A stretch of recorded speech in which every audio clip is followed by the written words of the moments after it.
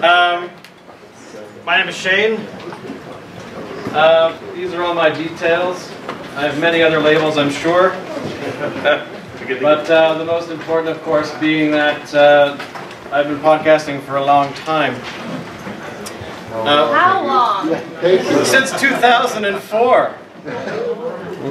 Wow. Actually, my parents gave me a tape recorder in 1976. So I have hours and hours of audio that I will not be sharing with you today. Of me talking about how Linda Carter was hot because she was bare up here and bare down here. Which then, of course, precipitated a conversation with my parents going, "What do you mean by bare?" Of course, you know, I was, what, 5? But the most important slide here that I have today is this one. This is my dog, Faith. She has a Twitter account, @FaithPug. Make sure you follow. If you don't, I'll know. But the full disclosure, I'm freaked out right now because I hate talking in front of people. Which is weird, because for 25 years I've done improv comedy. So if you want me to hump an invisible 8-foot banana, no problem. I will do it for you for the next 45 minutes. But when I talk about stuff that... Oh, should I start? Okay. But, yeah, I can feel my heart now. This is weird. It's such a weird thing. But, why should you listen to me at all? I mean, I'm a dude that's got a dog. And most people don't know who I am. They just call me nerd. Which is why I wear this pretty much every day. But the reality is, I've written a bunch of books. I've written, I helped a friend of mine, Susanna Gardner, who's really cool. We did the 2nd, 3rd, and 4th editions of this book, which was very strange because when we first wrote the 2nd edition, Twitter didn't exist, Facebook didn't exist, none of these platforms existed. It was just mind-blowing. Then as time went on, we had to add in stuff like how does Twitter actually work with blogging and podcasting and what eventually became vlogging. So I'll just let people come in. Hey, how's it going? How's it going, man? By the way, thank you all for coming, because I am from the West Coast, and when I got here the other day, I'm like, who the hell is going to show up to this thing? I mean, really. There was all these things going, how to monetize, how to make money. I'm like, what? I mean, that's why I wrote this one, because I thought, you know, it would be funny to actually have somebody come up and say, you're all going to die, and you know what, if you're not podcasting, you're going to miss out. I mean, really, when it comes down to it, but I'll get to that. So I wrote 3 of these books, and then a couple years ago I wrote this one, How to Be a Blogger and a Vlogger, and I had to force them to actually add a chapter about podcasting, because they were like, podcasting, whatever. I'm like, no. I'm not going to write this without it. So, so a couple years ago I wrote that book, and it's geared for kids between the age of sort of 8 and 14 is sort of their demographic. And imagine trying to write anything for the internet explaining to a kid that eventually, at some point, somebody's going to call you an asshat. And it took me like 2 months to write, what is the internet etiquette you should be practicing? And then, of course, who follows what's going on YouTube right now? Yeah, have you heard what's in the news just this past week or so? About how pedophiles are using it to find young vloggers online? Oh yeah. Just Google that and you'll find it. It's just for the past like 7 days. So imagine my horror last week, because I'm writing another one called The Vlogging Handbook for Kids. So here I am over the past few months, you know, taking everything that's in my head and trying to distill it down to very little bite-sized chunks, which is harder than it seems. And having to tell the publisher, hey, about this pedophile thing, what should I do? And they said, just keep going, ignore it, don't pay attention. I said, okay, but yeah. So this is sort of the other side of how people talk about the internet. You have really positive things going on in the world where you can talk all kinds of information about how to do a podcast online, how to do a vlog, how to start a blog, all that kind of fun stuff. And then you run into someone who might, like me, who says things like, yes, but. Because I am a purist when it comes to talking about podcasting. Because at the very beginning, back in 2000 and whatever, I was already podcasting. I was recording audio and putting it online. It was before you could subscribe to stuff and that kind of thing. So I've got to see this whole evolution of how the technology has made it more accessible, which is great. But at the same time, I'm weird. I like to pay attention to the nitty-gritty of what's going on behind the Iron Curtain. The Iron Curtain? Iron Curtain. Where did that come from? Behind the Cheddar Curtain. So, yeah. Now I'm going to take a dance break. That made me feel better. I don't know about you, but it made me feel really good. What the hell is my next slide? I have no idea. Ah, yeah. So that's what this whole talk is about. Is that about 5 years ago, I was kind of at the top of my game. I was publishing regularly. I was doing all kinds of cool stuff. And I have about 5 podcasts. If you Google my name, you'll find them. But I stopped. And I stopped for one very large reason. I got stuff like this. This is the nicest one of the bunch. Yeah. So, what happened is that I put out some podcasts that I was talking about some stuff that apparently was controversial. I didn't realize it at the time. And I got about 200 or 300 of these. Because for some reason, because I wrote a couple of books, people tend to pay attention to your name. So don't ever write a book. I never recommend it. Because you become a target. And so yeah, so I got a whole bunch of these kind of messages. And then I became fearful. I just stopped dead in my tracks and I stopped publishing because I suddenly felt like I feel right now. God, they're judging me. Christ, oh, they're still there. Why won't they leave? But that's how you feel when you're trying to create and trying to record and you're trying to do stuff. Because naturally when you take a recorder and you get excited about doing something, and I saw this way back when blogging was first starting, that people got really excited. They're like, oh yeah, I can totally go, hey, do you know, I've got a really cool podcast, it's awesome. No, I do a blog too. And I have a photo, you heard of Flickr? No? What? Whoops. Sorry. So, I've lived through all this kind of, oh, I was going to go through that later. Sorry, is there anything expensive in there? Not anymore. I had my eye on it.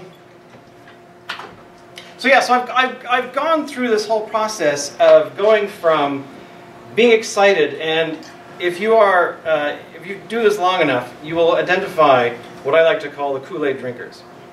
People that are on it right away and they're so excited, but they lack substance. They lack that fire of why do people do this in the first place? Why do you sit a recorder down on your desk or in your living room or wherever and hit the record button and start talking? Why do people do that? It makes no sense. Why would people start writing paragraphs of text back in, when I started my blog, it was 1995, I think. And it was one of those moments where you just have that oomph. And I had it for years until stuff like this started coming through my inbox. That was an email, by the way. So I know who sent it to me. It wasn't like an anonymous thing. It was somebody I knew. I picked this one. They're not here, unfortunately. Because otherwise this would be a different conversation out in the hallway. But I can't believe I have this slide up that long. There we go. So I've been going through this process lately of trying to come up with some way where people can actually have little tiny tools to be able to fight this kind of crap. Because the internet, as time has gone on, is getting far more toxic. And it's not because the technology is some magic that's going on or an algorithm's gone haywire. It's really because the people in general are kind of toxic in a way. They have those negative thoughts. And when you want to express stuff to people, the very exciting sort of, yeah, let's totally do this because my podcast is going to be this big. And I always tell people, no, it's not. You got to start at the beginning like everyone. And as people kind of want to express themselves, who here has read comments on anything on the internet?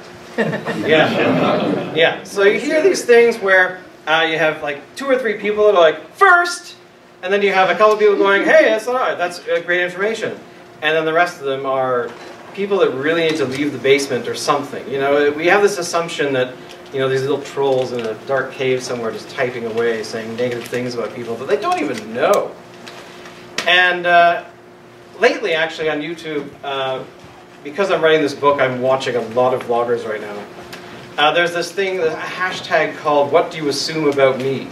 And there's a lot of people actually recording stuff like, here are the 20 questions I received from people on the internet, and basically it's like 20 minutes of somebody talking and debunking everything as they go. It's like, no.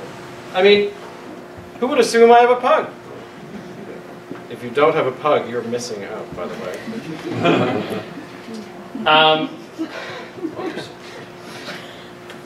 Well, I derailed myself by thinking about my dog. It's so sad. Over here now. Oh, there's people over there. Hi! What's up? Hey, you in the hat. Who are you? You're supposed to stand up and go, yeah, it's me! Cross promotion, that kind of, no? So anyways, the tools that I've been coming up with are little tiny things. And I stole one a little while ago, and it's called the 1, 2, 3 rule. Where have you heard of this? Where I've forgotten who wrote it. A nice lady whose name is totally out of my head at the moment, but she wrote this book called fancy title. And basically, you read this book and you could distill it down to just counting to 3. I mean, that's pretty much what it was. And then there's also like you can count to 10 for certain things. But essentially, what it means is that when you encounter cute pugs, you'll immediately want to write about them, or record about them, or you'll want to do something. You'll want to express how you feel, because as I said in the little description of why you're here, which I totally knew was a con job. Wow, tough crowd.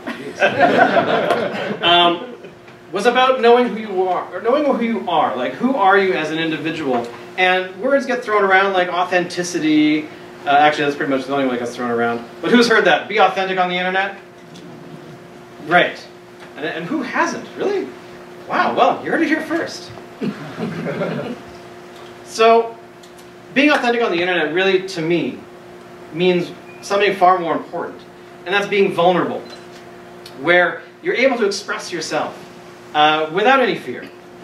And I hope that I can get you out of that, or get you into that mindset, because you will eventually wonder if you like to suck whale dick. I mean, really, when it comes down to it, you get that kind of stuff and you start to believe it. Not necessarily that one, but the other things, the ones that are a little more personal, the ones where they actually know you a little bit more, and then they get under your skin a little bit, but then you get repetition. And as I said, for that one post that I made, I got more like 310 comments all over the place. And that was when I recognized that I was starting to really succumb to this stuff, which I thought I was impervious. I'd been around since the beginning. I had a blog before blogs were a thing. How would I, me, Shane, I am tough and strong and I've seen everything. But I completely shut down, and I had no idea why. It was just out of the blue. I realized I didn't want to record anymore. I didn't want to be vulnerable on the internet anymore because somebody was going to say something horrible. Actually, let me pause for a second. How many people have actually received something that was negative for anything that they posted on the internet? Okay, good. I'm not alone. I was beginning to think I was the only one here talking. But the way you get around that, for me anyway, is that you have to recognize that you are a human being and that you are going to get that kind of crap, and you just have to keep going. You have to recognize why you are doing what you're doing. Do you have a hand up? Sorry? Oh, sorry. I thought you were just leaning against the wall in a dramatic fashion. So, just curious, like you're saying you got 300 comments on that one controversial post. What was that about? Yeah. Yeah. That's what I was thinking. He doesn't want us to say that. No, what was that? Am I going to get 311? Actually, I'm not going to tell you what it was about because I actually deleted it. I got rid of it. I ended up trashing like 4 or 5 episodes. The crux of it was that I didn't agree with some people that I knew, and I just kind of voiced my own opinion, and that's where that all came from. And so it was an online conversation through a bunch of different websites. Can I ask? I just want to ask you about the negative comments. Other than just, I guess, understanding people will just make them and maybe getting a thick skin, is there any sort of advice you can give? Like, I've never been in this world yet where I have to respond to something like that. Do you just go silent? Do you respond? Do you? It depends. Try to smooth over. Be like. Well. One of the things that started happening, I would say probably around 2010 or so, is that comments stopped being turned on websites. Where you had, the CBC lady that was here earlier, the CBC had a huge problem. Oh, are you still there? Hey! The CBC had such a problem with comments that they had to make policies and had to enforce different rules for things because even institutions like the CBC, which I love, they were basically a poster child of what you should do, which essentially is anytime you have somebody that was going to post anything, you had to basically jump through some hoops to actually be allowed to do it. I'm not sure, is that still the case now? I mean, yeah. I'm going back in time. I think so. And they also, like, on certain stories where they expect people will be terrible, they just ban commenting. Yeah, and that's like, especially on Indigenous postings as well. So anything about any Indigenous culture stuff on the CBC, like, you can't even post comments. Like, it's just not there. That's happened on YouTube, and the whole pedophile thing that I referenced, which you really should look at because it's really terrifying at some level, but at the same time, it sort of points out what we have to deal with as a culture. And what they started doing is that there's facial recognition, there's age checking and gating and things like that. That if you're a certain age and you get authorization from your parents, comments are never allowed on your videos. So no matter what you post online, it's basically a no-go. So to answer your question, there is no perfect answer. The only thing you can do is either filter them based on somebody actually looking at them, which can be a real time suck and be a real heavy sort of burden on a single person, like somebody who's writing just for themselves, you know. And if your blog actually explodes, becomes popular, then suddenly you have, say maybe 1,000 comments a day, and there's no way you're going to be able to read them all. You should try, is sort of the adage that people use, but ultimately you have to really just kind of go with it.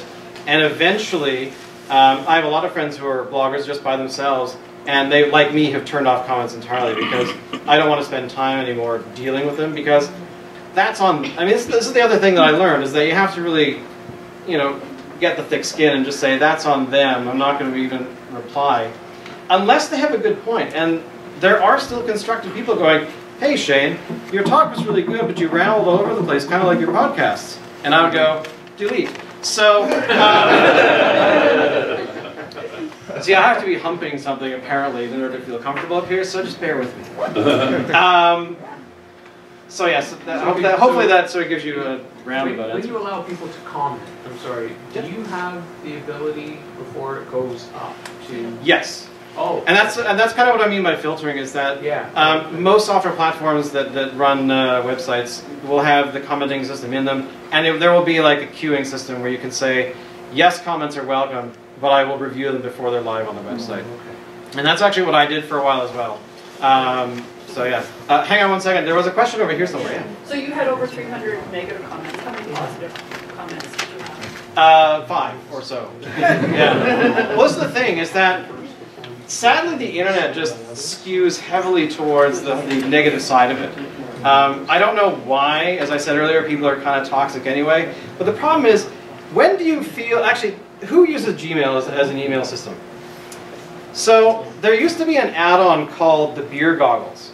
And it was a thing you'd plug in or turn on for your thing, for your email, so that between, I think it was like 2 a.m. and 7 a.m. it wouldn't let you send email. It would actually say, are you sure? Like, it would pop up a thing.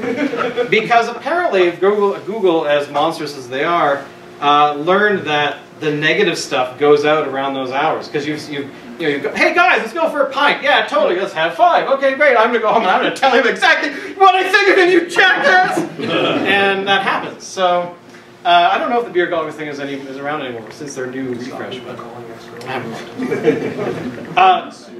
Well, I was going to say, in regards to the beer goggles, I'm not sure if it is, but Gmail still has a feature where it'll delay the undo send. thing, yeah. So you got maybe after you hit send, then for 30 seconds, you know, you can hit and call it back. Exactly, and I turn that on too. So Yeah. I mean, mainly because of spelling, but you know.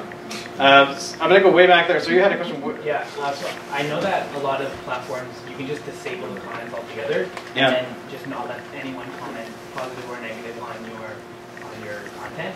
Would you say that's better than just receiving a whole bunch of hate, or because there's the chance of getting the positive comments as well? What is happening, and I'm getting really nerdy here. I should have actually had my nerd alert slide up first. Because I've been doing this so long, I could talk for 400 hours about something nerdy like that. But essentially, I'll use an example that I used in a presentation a little while ago to some clients was the Joe Rogan podcast. Who's heard of Joe Rogan? He does this live stream for, I think, 3 hours every day almost. And you'll notice actually that his comments are disabled. So you can't say anything. But the thing that is happening in the vlogging arena, since that's really foremost in my mind, is you have people doing live streaming, and then they have these things on YouTube. It's called the Super Chat. On Twitch.tv, it's called something else. Essentially, it's a comment fest that's rolling by as the people are talking. So, and I sadly found a whole bunch of really young people that really need parental supervision. Where they had a bunch of, they were turning on their phones and walking around, and the worst one that I saw was this girl. She turned it on. She was probably 12, maybe 11, somewhere in there, walking around her house, which is the worst thing you can do as putting information out there, because some top bloggers have actually had their houses raided because they figured out what the layout of your house was and where your stuff was. Yeah, it gets really dark. So I'm not here to bum you out. I'm trying to sort of get you past it, but these things do happen. But anyway, this 12-year-old girl's walking around her house, and then she put her phone down in their sort of rumpus room in the basement, and her brother was there playing some video game on a somewhere TV off camera, and she turned around to the camera and said, "I'm not going to tell you where I live, because that," and it was like she'd read she probably read my book, I hope, about what information you shouldn't say online. And then her brother goes, "I'm in Indiana." And I sat there going, okay, that's okay. He didn't like say on 4th Street in blah, but the comments immediately fired up at that point, and it was very thinly veiled sexual innuendo that I'm sure she didn't understand. And I wrote to her later, said, "Don't do that again, because that's just not a good thing." Where are your parents? That was like halfway through. I watched for like 10 minutes before she finally turned it off. But I was like, "Where are your parents? They're not. I didn't see them in the house. You were young. Your brother's younger. What the hell? This is not 1975 anymore." So anyway, I got to get off this topic. Does that answer anybody's question?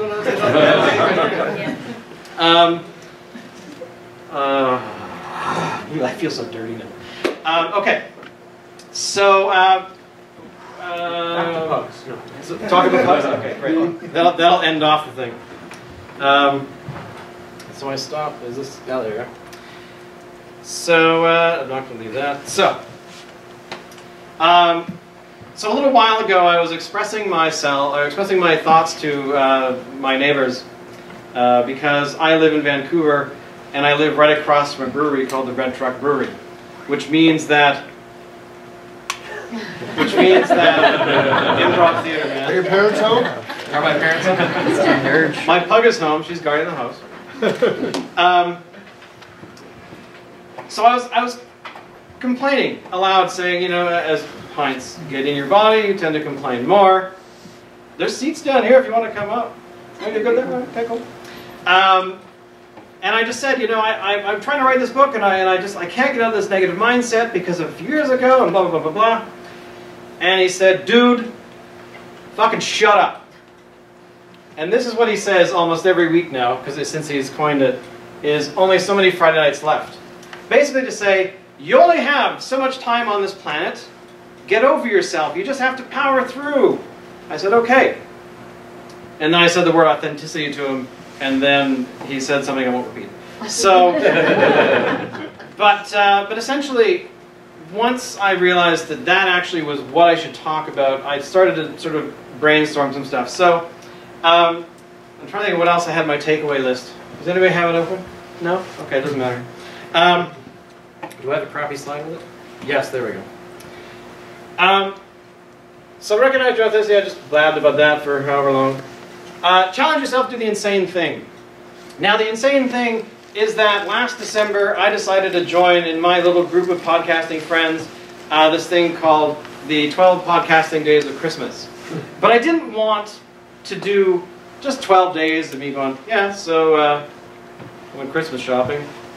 Credit card got hacked again, which happened to me this Christmas, by the way. That sucks when you're trying to shop.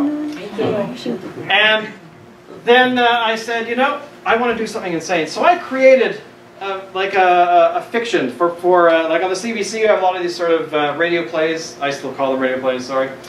I created a radio play where essentially I inserted myself sort of Stephen King style into the story, that I was hanging out with Santa Claus and we were going on adventures, and I think there was a trench run, and then the Millennium Falcon somehow worked its way in there. But essentially, it was me saying to myself that I really needed to do something so crazy and so insane. By the way, don't try and do a radio play in 12 days. For every day having an episode, it was, yeah, it took hours to edit that thing together. So I did it, but I forced myself through it. And it actually helped me to realize that I could turn around, and I'm going to repeat what I said in a podcast not too long ago. Fuck you guys! All the negative people out there on the internet, fuck you! I wanted, actually, can we have a big, just one big, right? Okay, on three. Ready? Just, okay, ready? 1, 2, 3, fuck you! Exactly! Because it's so important for you to be able to stand up for yourself on the internet, because essentially the whole thing is that you're fighting against the ether. Most of the people, like most of the comments I got, aside from the few that I knew, I didn't know who they were. I didn't know they were. I have a podcast where I get like 2,000 downloads each episode. And I'm like, who are these people listening to me going, so I have a pug story again. It's like, what? Like, it's so strange how this world works for podcasting, is that you have, if you've been doing it for a long time, you just kind of give up. You don't care anymore, because it's more about the craft. It's more about the thing. So doing something insane is what you need to do in order to power through these kind of negative things. Because eventually you will run into somebody who's like, I don't like your face, and it's like, I'm sorry, and I'll get naked now, and it'll be fine. So, one person laughed at the nude joke. All right, thanks. Yeah, so being able to like harness the energy of the creative part of yourself is really the sort of the key, and that's what I mean by insanity, because creativity is an insane process. You find something you like, you hate it, then you love it again, and then you do it again, and 5 times after you've done like 5, I always tell this to my clients, please record 5 episodes before you post anything, and let's listen to them together and actually find out what it is that you're trying to say, unlike this presentation. And then the next thing is recognize when to get out of your way. And that for me was a big stumbling block up until last December. I mean, again, I've written books about this stuff, and I was sitting there going, yes, microphone, you and I are going to do something together at some point, but no. And then it got even worse. I would actually record stuff, and then I would delete it. And I did that for so long. For like the last 3 years, I've lost like, I don't know, hundreds of hours of me just musing about life, doing kind of whatever, and then just never seeing the light of day. For the people that know me, how many times do I post on my podcast? Once. Yeah, thanks. Yeah, thanks. How many times? But yeah, You did 3 this week. That's true. I did 3 posts this week. I was very proud of that. So that's what I had to do. So I had to actually do that insane thing, because I recognized that the only thing holding me back was just me. So then, of course, as I tell everyone, just hit the record button already. And that is probably the worst thing that people think that is the worst thing ever because they need to write a script. They've got to write, okay, hang on, wait a second, we got to get in here. All right, okay, so let's right there, okay, so there you go. So, you know, doing different things because they think that they need to actually read their script as if they're doing a radio show. And that is one of the things that I think when people start podcasting, don't write anything out. Get used to actually doing the process. If you actually hit the record button and start talking about, I don't know, it doesn't matter. Anything. Anything that pops into your mind. You could talk about yesterday you went to fly a kite. Or for me, I cuddled with my dog for an entire day and no one knew and I was at home by myself. Yes, I was totally productive yesterday watching Netflix and cuddling. But that's what the episode can be about. And it doesn't even, you don't have to post it, you don't have to do anything with it. But the process, the actual process of doing it is really, really crucial. Because the one thing that I find, and with all of my clients, the biggest hurdle they find is actually writing and forming thoughts. To actually say, okay, like in that previous, who was here for the presentation just before? So there was that, the post at the very beginning where somebody, he'd written out like how a post is formed. Okay, sure. It was 2 paragraphs too long. Okay, good. I'm just waiting for like something to fly past my head. But in reality, being able to actually write stuff down is so hard for people because they think that because they have access to Twitter that they can write. And I'm sorry, my degree was in English literature, specializing in British poetry. Guess where that got me? So every so often, that education rears its ugly head and starts to really criticize people, which I don't say. By the way, if you have a negative thing to say on the internet, don't say it. Yeah. That is the best rule I learned. Because I had a celebrity slap me down, which I was kind of thankful for one day.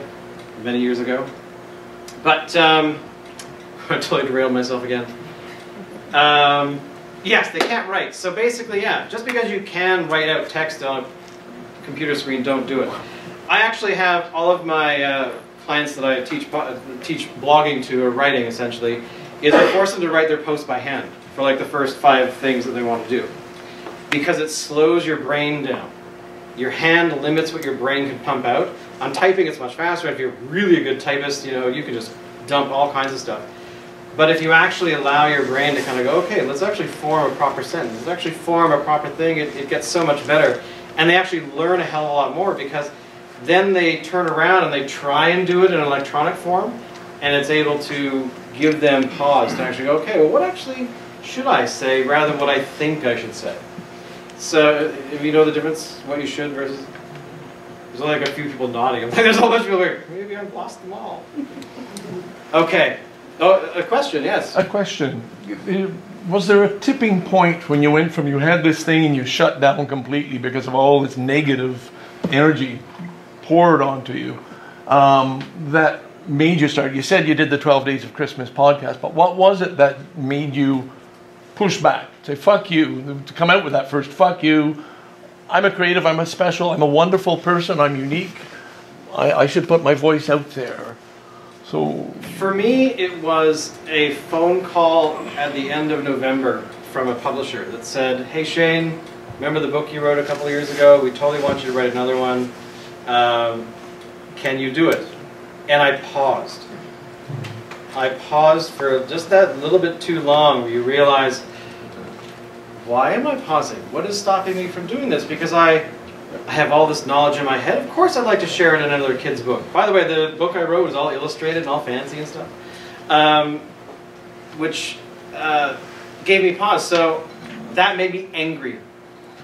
The fact that I had been made angry. Now this is the weird thing, is that I don't get angry very often. It's very hard to really piss me off. Because I'm kind of one of those guys who's like, that's him. That's them. Which...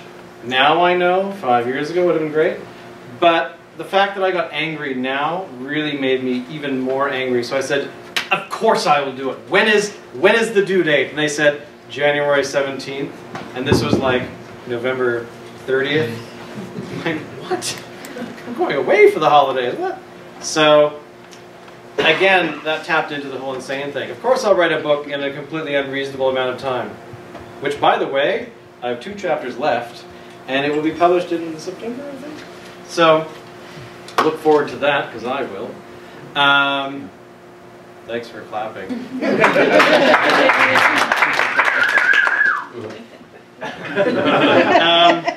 So yeah, the fact that I got angry, and it made me angry that I got angry, so to answer your question. Thank you. But essentially, when I had this conversation with my neighbor over a pint, it became more of a mantra for myself. Because then, just a few weeks ago, when I was sort of preparing what the hell was I going to talk about, the coroner showed up to our building and wheeled out, sadly, one of our neighbors that passed away in his sleep, and it was really, he was a great guy, it's very sad. And I was standing down in the lobby with a bunch of neighbors that knew him, and we were saying, oh, it's really horrible, and the guys, But the fact that he was being wheeled out in this body bag on a gurney, the first thing that popped in my mind was, oh, it's too bad he's gone, it's really horrible, his family's going to be devastated. But oh my God, that's it. That's all we have. And it reinforced me to kind of say, yes, this is what you should be saying to yourself. If you ever doubt yourself, if you ever get negative shit, if you ever pause just a little bit too long, that's what you should say to yourself. Because if you don't, you're not going to enjoy it, even if you hit the record button and talk. I've had so many episodes where it's been like, I'm just not feeling it. I don't want to force myself through this. I really don't want to. So that comes across in the audio. That really comes across, which is probably why I got all those negative comments. Maybe I had a bad thing, but I don't remember now because I deleted it because I wanted to ban it from my memory. Yes? On that note about feeling it, when you're doing personal podcasts, how do you fight that filter that it's too personal, or this is a boring subject, or I'm not feeling it? Like, how do you get over that hurdle and stop? I made more podcasts. And what I mean by that is that I actually divided, many years ago when I started doing this, I had this real problem with, God, am I really boring? Like, because I really had that thing of like, so I actually made a podcast that I had restrictions around. Which, since I'm connected to a monitor and I'm a nerd, I'm going to show you anyway. By the way, when you type, if you ever look for my website, type in the .ca, do not go to the .com. I won a trademark battle with them, by the way, in 1999, but whatever. So, just to illustrate the number of podcasts that I've been involved with, these are them. And there's actually a bunch down here too.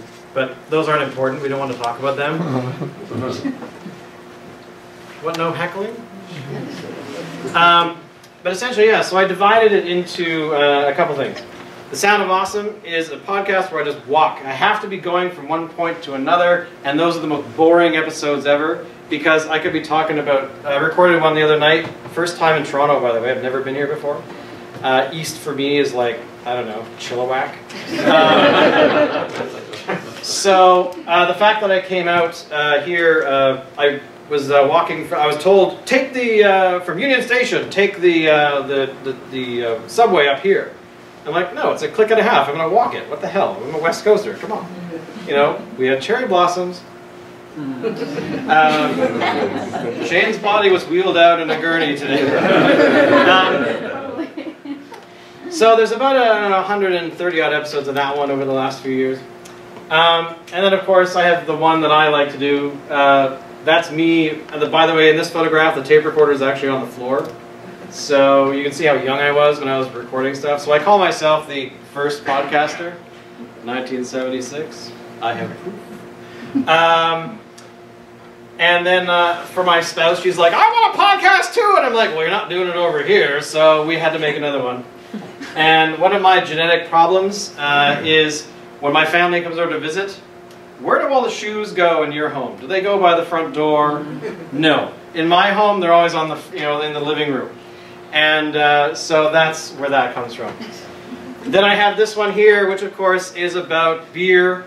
It's actually a vlog. Come check it out every Wednesday night about 9:30 Pacific. You're probably asleep by then, but anyway. Then the late hour, which is a podcast where I talk about deeper things, like philosophy and stuff like that. This is one that I don't do anymore, but I still have it here because we did about 70 or 80 episodes where we made fun of dumb criminals, you know, like criminals that they got arrested because they called the police themselves, that kind of stuff. Actually, I think she's in town now. She moved here a couple years ago. She does a comedy thing, which I cannot remember the name of. Never mind. So check her out if you can find her. See, I can't remember the name of the show. Anyway. So that's, to answer your very simple question with my long-winded way of talking, I just divided things up because I wanted to have, this is more of a curated thing, and I wanted to have, this is a curated thing, but the one over there is the Sound of Awesome is just me being as boring as people can get. So, what time is it? All right, we have lots of time before lunch, so I'm going to talk for another 20 minutes. But no, I actually wanted to sort of, basically all I really wanted to get out of that was the mantra that just remember in the back of your mind that if you ever run into some sort of negativity or any kind of hesitation in podcasting or anything you're creating really specifically online, just to remember that say something really simple like that, like the 1, 2, 3 rule, the whole counting to pause your mind. And by the way, that sort of roughs out to about 3 seconds. You only have so many Friday nights left, so you go out and drink, why not? Okay, so I'm going to shut up and answer any questions because I've got lots of answers. Sorry, right here. He was first. So, after you had your turnaround, have you undeleted that original post? I still have it. It's just not online. Which I should actually, wait a minute. Actually, it's probably still on archive.org. And if you are a beginning podcaster, tomorrow I'm talking, I think, in this room again. I'm going to be showing people how to use archive.org with blogger.com as a free way of starting a podcast. So come check that out. But I think it's actually probably still on archive.org now I'm thinking about it. So it is probably still out there. I mean, just for you. Why But would you not undelete that and just have it in your own record now that you've said fuck you to the haters? You know what? I will republish it sometime tonight if I'm not falling down on whatever street is outside. So what is it about? It'll be on this one. Tomorrow and find out. Yeah, tune in tomorrow, yes. Tune in tomorrow for the next episode of the Shanecast where you're going to be listening to whatever the hell I won't tell you right now. Yeah, no, it's still a sore point for me, so I kind of, but for you, I will do it. So sometime between tomorrow and noon, or today and noon, tomorrow. Sorry, yeah. Yeah, we'll be That hearing make any more sense? about your love of whales after that, possibly. Yes, exactly. Yeah. So you said don't say anything negative online. Now, if in your podcast, part of it is a commentary on something or your opinion on something, would you include that? Like if you say I don't like something, do you consider that saying something negative online? In those ways, yes. I don't like this because of these 5 reasons. The thing that I always stress to people not to say negative things online is don't say that somebody can suck a whale's dick. Yeah. I mean, that's pretty much what it is. I mean, there's so many other things I can come up with my improv background, but I won't. But yeah, is try and be as constructive as possible. Yeah, to even if it's and this is the other thing too about the internet. Who's heard of the phrase the outrage bandwagon? Where the internet likes to jump on stuff. Yeah, that too. That is its own set of problems. But essentially, what I tend to do online a lot is I like to watch. I don't tend to jump and speak because I'm as nerdy as I am and as nerdy as I've been, like ripping apart computers at a young age and all that kind of stuff. I don't speak quickly. I don't jump on back. I'm not the early adopter. I like to wait because I see stuff and I'm like, you know what? That technology's cool, but I don't know. I don't think I'm going to buy that phone this year. I don't think I'm going to get that. Maybe I'll wait a couple of generations of whatever it might be.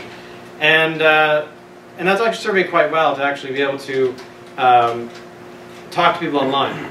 Because I always tell my clients, you really, if you have something negative, pause and just think about it and then try and turn it into a constructive thing. So, which is very hard because with the way that the internet behaves right now, people are so quick to be like, well, that guy's an asshole! Which actually I think was something somebody said about me. But anyway, there was a question over here. Do you follow Stormy Daniels on Twitter? I don't. You should. She would inspire you. Really? As a fellow whale dicks on her file. I bet you woke up this morning never thinking you would ever say that phrase. But she slays trolls like nobody's business. Who remembers Gamergate? Do you guys remember that a couple years ago? Yeah. Anyway, basically some women were attacked online, blah, blah, blah, blah, blah. But the thing that came out of that was there was actually this one lady who was sending tweets that she received to the parents of the people who tweeted at her. And I thought that was amazing. Like, it was very matter of fact. Dear so-and-so, your son sent me this thing about how I like to, choke on this or however many times I should die in this way. I'd just like to have a talk with him. And that was actually very reasonable. Like, I was surprised. And they actually got a response she posted on Twitter as well about, yeah, I got this from so-and-so's parents. Remember when I was supposed to die by leaping off of this, that, and the other thing? So, and she got a lot of apologies from people. And yeah, so there was some, I saw a couple hints. Am I seeing things? I'm holding it! I have a question. Yeah. We're done posing. So you write children's books? Yes. Do you? It sounds like a bad thing that you said it out loud. So do they read them? Oh yeah. Yeah. The last book that I wrote, the one for kids, which was a very general kind of, here's what blogging is, here's what podcasting is, here's what vlogging is. Actually, I had a lot of people saying nice things about it. They were the parents of the kids. Because then I had a lot of people sending me emails saying, which actually, by the way, for the book stuff, I got some positive stuff. So, and by the way, I did respond to people that did say negative things, like on Amazon and stuff like that. And one person said the book was really basic, and I responded, "It's for kids, and you're 45." But anyway, yeah, I mean, I got some feedback like that was usually the parents. Yeah, I don't think I got any from kids. Kind of think of it, not themselves, not directly. I have it on my coffee table, but Podcasting? because I'm new to this. Kids are, yes, well they are, but kids tend to focus right now when they're growing up. I mean, who has young kids right now? Around, yeah. And how many hours are they spending on YouTube? So, exactly. So, a lot of kids' exposure is sort of in the video realm right now because tablets are so accessible and whatnot. But getting them interested in writing, they have to get a bit older, I find. Time's up, Shane! Oh, that's what it was. There was a question, sorry, back.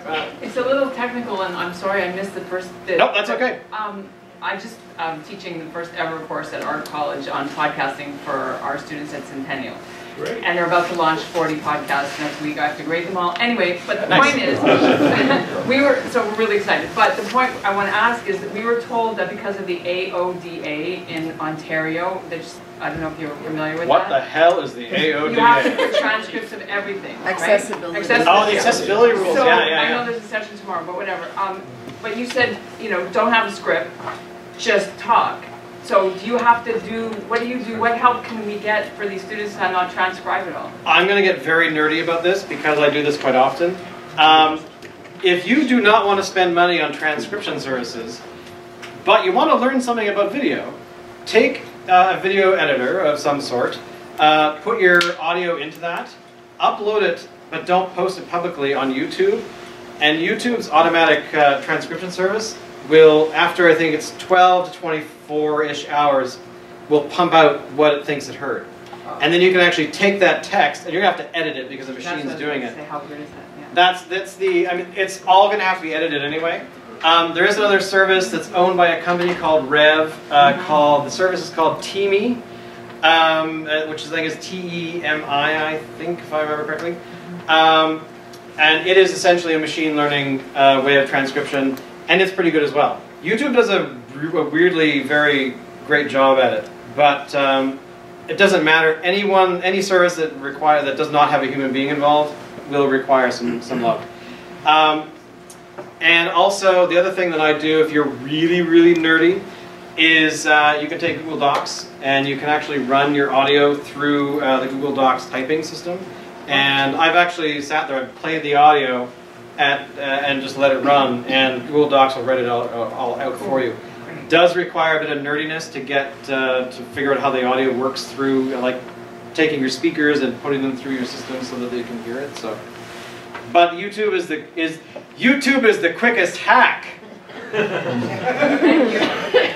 But yeah, so there's all, and on a note about accessibility, part of my job is I have some clients who are blind, I have some clients who are deaf, and I'm always getting people to talk about accessibility as well as for podcasts, because I am only just starting. I've actually gone back to older podcasts and I've been transcribing them. So the only problem they might run into is if you have more than one person talking. It gets most of it, but once you start having the people, they get really excited and animated and they talk over each other, all bets are off for any machine to kind of go, oh, blah, Barbie doll, and that's all you get. So, and that's actually one thing about podcasting in general, is that, especially when you get into video, and if you don't like writing, first off, if you hate writing, podcasting is where I find a lot of people start, and they kind of migrate the other way. But it is a lot of work, and it will require some. I mean, not everyone can go to school. Not everyone can, decide to drop everything and say, oh, I'm going to be a podcaster now because there's so much money in it. No, unless you write books about it.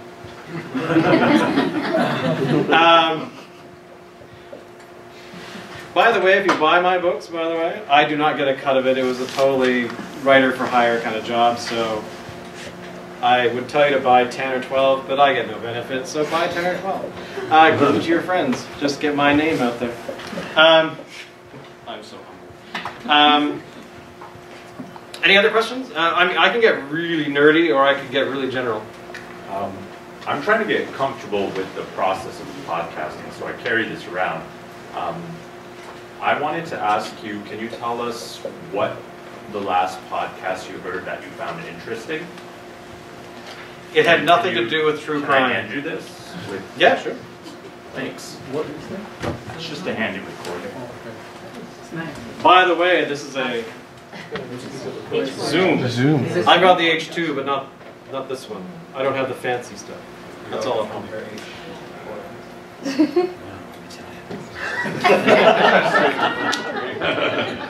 It looks like a stun gun.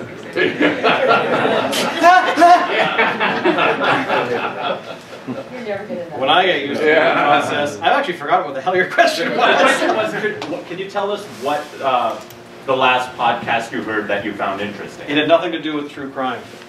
I gotta say, as much as I love the CBC and NPR and all these big, huge podcasts that are getting played, I am so not the audience.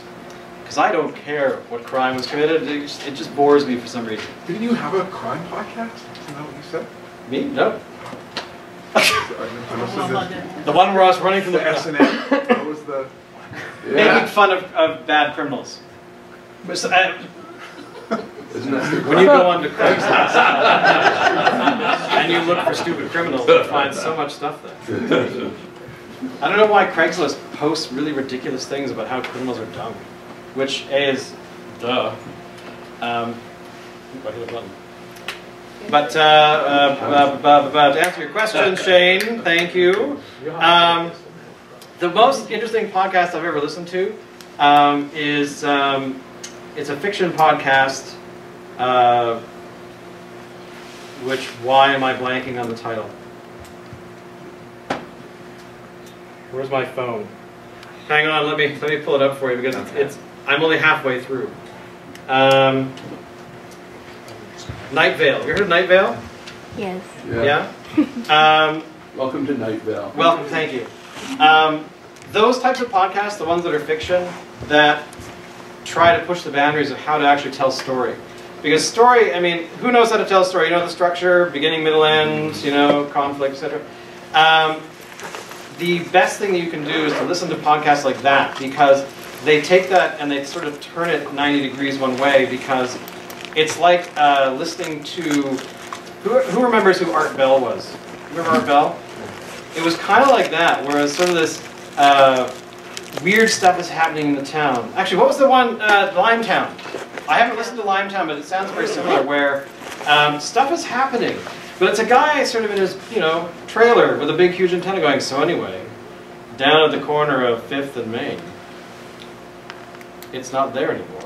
That kind of stuff. And I love that, where it's just those little twists where you kind of, and they just happen again and again and again. And I've actually used that a few times to say, which is kind of what I was trying to do in December with my Christmas thing, is take all these ideas that you have floating around your head and actually force them into a story. Because it'll teach you that, ooh, that doesn't work. That needs to be cut, or that needs to, oh, that actually, no, I could move that to like episode 5. And it's a very interesting way to actually pull that off. Because it's like a crash course in storytelling, a crash course in editing, a crash course in actually planning episodes. Because I find that everyone, when they first start, they try to jam everything into the first episode. Oh my god, okay, then there's this thing, and then it's like 9 hours long, and then it's like they have such a hard time editing. Like, no, just take one of those kernels and make that episode 1. Take the next, what naturally flows. And at the same time, it doesn't matter, because if you screw it up and you can fix it later, you can like reposting an episode, 1 deleted, but stuff like that, you can actually go back and make amends, or you change the story to match whatever it is you thought you might have messed up earlier, because it could be a happy accident. Yeah, does that end? Does that even? Yeah, thank you. Because, yeah. So at the end of the day, just hit the damn record button and start talking. You'll be fine. It's now 5 after. We started late, so I'm hungry. I'm 3 hours. I'm still 9 o'clock or 10 o'clock for me. So get out of here.